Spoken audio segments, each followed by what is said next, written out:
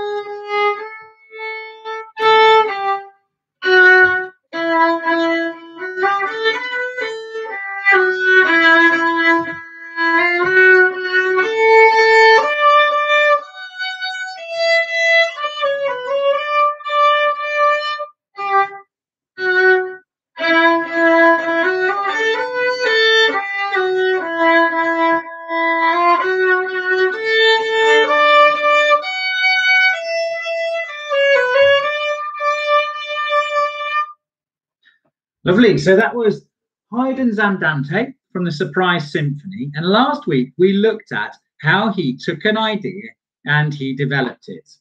Right. This time, what I want to do is I want to have a look at how many themes Haydn has in his piece of music. Now, Haydn starts off and he plays that rhythm. I can see you, yes, I can, which we looked at last week. If we call that A, we'd say Haydn has written his A theme. That's like his first musical idea. Okay, so he's written his A theme. He then develops it and he messes about with it and he pulls it around and he does all kinds of things with it. But really, we would say that was Haydn's A theme. Okay, it's like his first musical idea. Let's have a little listen just to Haydn's I Can See You theme. Here it is, and it's developed.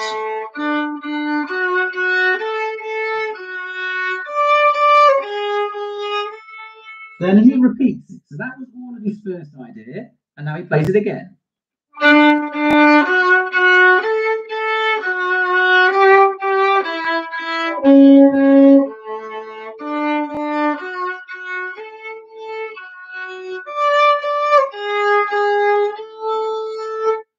Now, Haydn, the clever boy that he was, thought to himself, do you know what? My A theme's good, but my listeners might be getting a little bit bored. So what Haydn did was he thought to himself, I need a new idea. I'm going to call that idea B. This is going to be my new idea. It's going to be a little bit different to the A theme. The A theme was good, but the B theme's got to be a little bit different. So what Haydn did was he wrote this theme.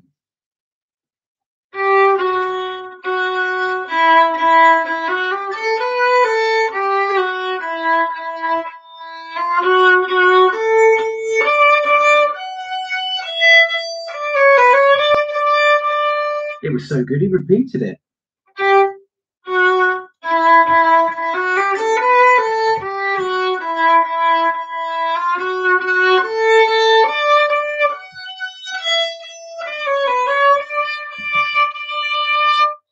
So Haydn's piece of music that we looked at last week and we're starting with this week, we'd say it had an A theme and a B theme. It only really had two ideas. So we'd say, in the form that we've just listened to it in, we'd say it was binary. Binary. Two ideas. A binary form piece of music. An A theme and a B theme. You might have been riding around at the weekend on your bicycle. Okay? Our Prime Minister likes to ride a bicycle. Okay? Something with two in. The word binary. Okay? Two wheels on my bike. Two themes in my binary composition. Now, this week, what we're going to do is we're going to have a look at how we can develop a composition and how we can develop musical ideas into a form. I'm going to play you an idea that a French composer had called Moret. Now, before we start, I'm just going to give you a little bit of history about Moret. Okay, so his full name was Jean-Joseph Moret, and he was born in 1682 and he died in 1738. Okay, so we're talking quite a long time ago, okay, and that era was called the Baroque era, came slightly before the classical era. So just before we were looking at last week's composer. And what Moret did was he wrote music for ballets and for plays and for things that were going on the stage. Moret was quite successful in his day. He was pretty famous, okay, perhaps not quite a rock star, but he was, he was doing well. And then what happened was after Moret had died, his music sort of got a bit forgotten. And then suddenly in the 1960s, they needed something for a television program, for a theme tune. And they decided that one of Moret's compositions would be really, really good.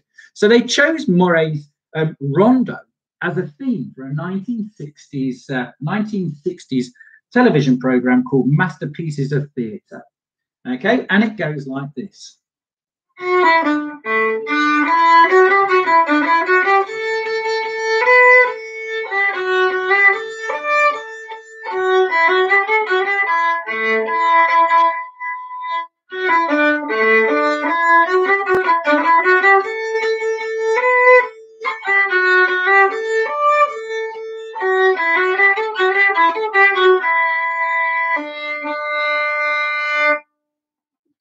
Okay, now that would have been Moret's first idea. So we would call that Moret's A theme. Now, the first thing we're going to have a go at doing today, okay, is we're going to have a go at writing our own A theme. We're going to do it in the same way that we did it last week, okay? So first thing we're going to do is we're going to come up with rhythm. So I'm going to come up with mine. Now, mine's going to go like this. I like birthday cake because I eat it every day. So I've come up with my rhythm. I can say it, I can play it, I can clap it. Okay, I'm going to give you 2 minutes to do that now. So if you need to, pause the video and come back when you've done that. Okay, right. Hopefully you've come up with your idea, your rhythm. Next thing we're going to do is we're going to take our instrument and we're going to try and put it onto our instrument. Now, it might be that you're lucky. You've got your own keyboard at home or your own piano or your own violin, ukulele, whatever you've got. But it doesn't matter if you haven't. You might have a piece of hand percussion or you might be using stationery. Okay, whatever it is, you can make a sound with it. So my A theme, I'm going to put it onto my instrument and I'm going to try and use different parts of the instrument to change the sound.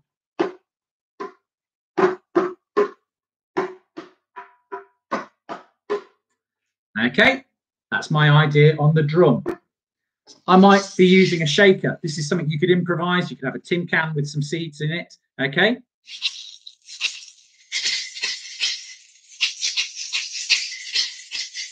Remember to try and change the way you hold things, try and change the sound. You might have a bell stick left over from Christmas.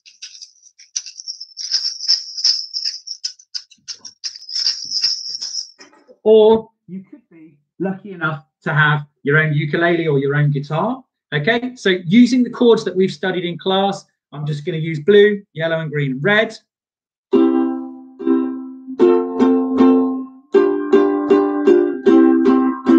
But whatever instrument you've got now, I'd like you to take the rhythm that you wrote your idea on, and I'd like you to take it and put it onto your instrument. Take the words out now. So you're just using the instrument and you're just using the rhythm that you came up with. I'm going to give you 4 minutes to do that now. So if you need to, pause the video, okay, and come back to me when you're done. Right, okay. Now, we're going to call that theme A. We're going to call that theme A. So if I go back to my handle, my Haydn from last week, his theme A was this one.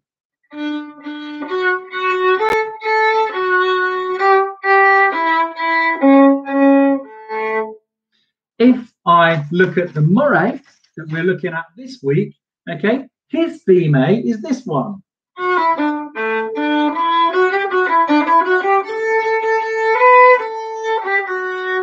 Okay, that's his theme A. Now, the next thing we're going to do to try and create a little bit of variation, a little bit of change for the listener, we're going to write a theme B. So now our composition should go theme A, theme B. Now, the theme B should be different to the theme A. So my A theme went like this. I like birthday cake because I eat it every day. My theme B has got to be totally different. So if my theme A was about what I do like, okay, my theme B should be about what I don't like. I don't like spaghetti and cheese because it makes me weak at the knees. Okay, right. Next job then. What we're going to do is we're going to come up with a rhythm that works against our A theme. So if our A theme went, I like birthday cake because I eat it every day, okay, your B theme needs to be the opposite. I don't like spaghetti and cheese because it makes me weak at the knees. Man United are the best. They can beat all the rest. Who don't you like? Okay, and I'll let you into a little secret. I don't follow football at all, so please don't think that I follow Man United. Okay, I'm sure they're very good, but not for me. So the next thing you're going to do now, okay, I'm going to give you 2 minutes to do it, is you're going to write yourself an A and a B rhythm. Okay, so I'm going to give you 2 minutes now. So if you need to, pause the video, okay, have a go at writing your A and your B rhythm. Okay, welcome back. Right, you've guessed it.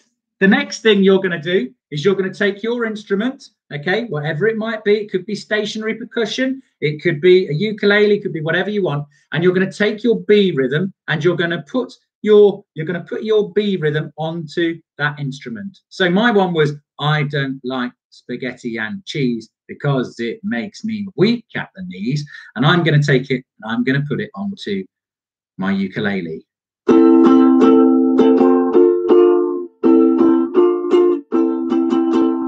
And I was using the yellow chord there and the yellow and green chord there, both ones that we've looked at in class. So it would go.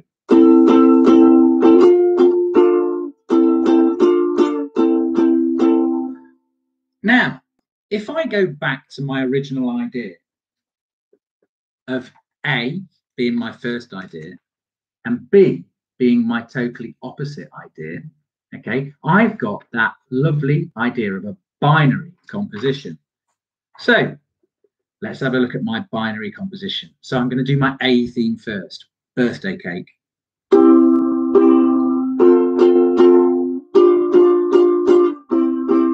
I've played it once, it's so good, I'll play it again.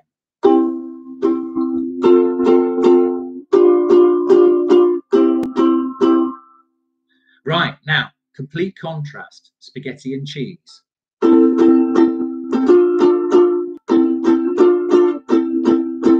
And I like it so much, I'm going to play it again.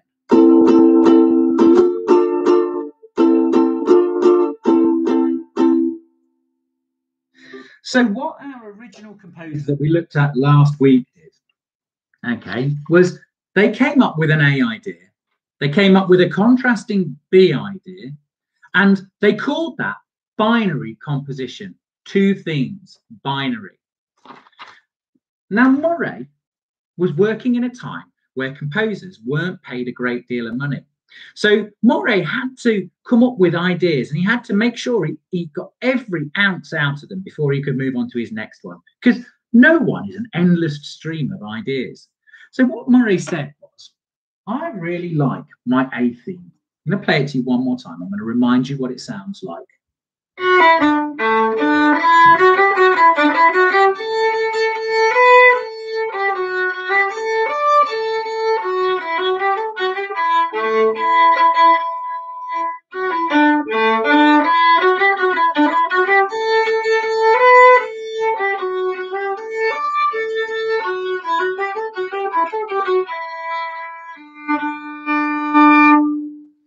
So that was Murray's A theme. And what Murray thought was, do you know, I like it so much.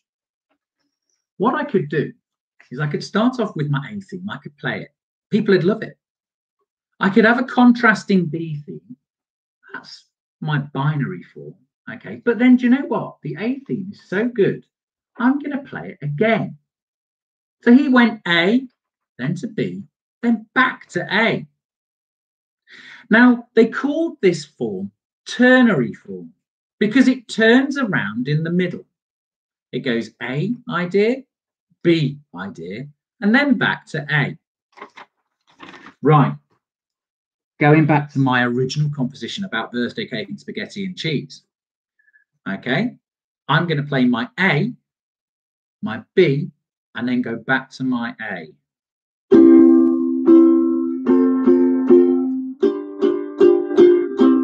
And again. Now what I don't like.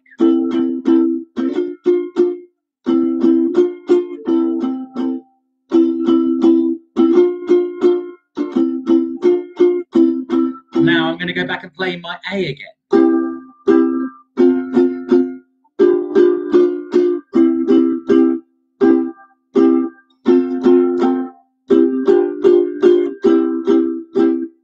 So now my composition has gone from the A to the AB and then back to the A. So it's now become a ternary composition. Now Murray thought, I don't think I've quite exhausted my A theme yet. I think people would like to hear it again. So what Murray did was he started off and he said, A, I'm going to call that my theme. So I'm going to call that my theme. He then said, right, I'm going to have another idea and I'm going to call that binary. I'm going to call that binary. So two ideas, A, B.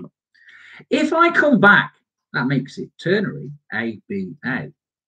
And then I'll have one more idea and I'll call it rondo. And rondo form is going A, B, A, C, and then finishing finally on your A. So that A is so important. It's so important. Right. Your next task then, and what you're going to be doing. You've got an A theme.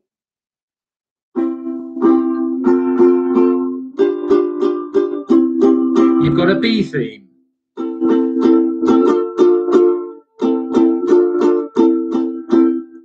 Your next job is to write a C theme.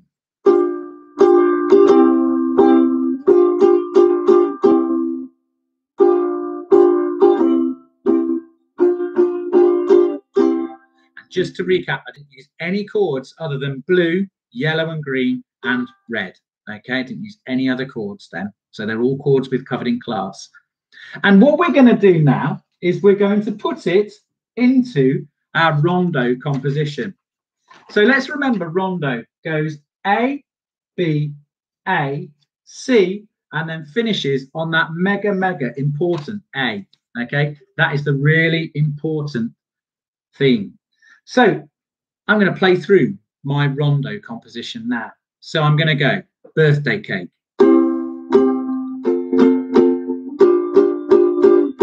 I'll play it again. Spaghetti and cheese. Play it again. Back to birthday cake.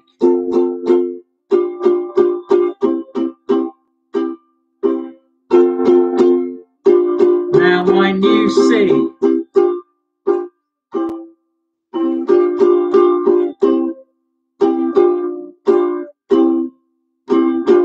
And then I finish with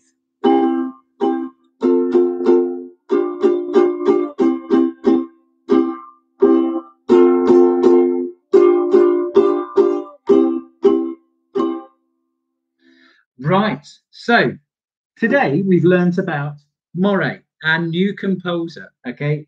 Jean-Joseph Murray, our French composer. Okay, and we've learned about binary form, A, B. We've learned about ternary form, A, B, A. And then we've learned about how that's developed into rondo form, A, B, A, C, A. Now, you can either, this week, you can either create your own rondo composition using your instrument, okay, or using your stationary percussion. It's up to you. Or you can create a poster that shows this musical form as like a musical sandwich. So if we had the bread on the bottom, the bread's like the A theme, then you might like to have a beef burger as your B theme. Then you're going to come back and you're going to have a layer of bread again as your A theme returning. Then you might like to have some salad and some lettuce and tomatoes as your C theme. And then finally, you'll finish it off with bread on the top to make that big rondo burger. Okay, right. I'm going to leave you now. I'm going to say goodbye. It's up to you this week whether or not you do a composition or if you want to do the more literacy-based activity of designing a musical sandwich. It's up to you. And I will see you all next week. Stay safe, stay well, and I'll see you very soon. Goodbye.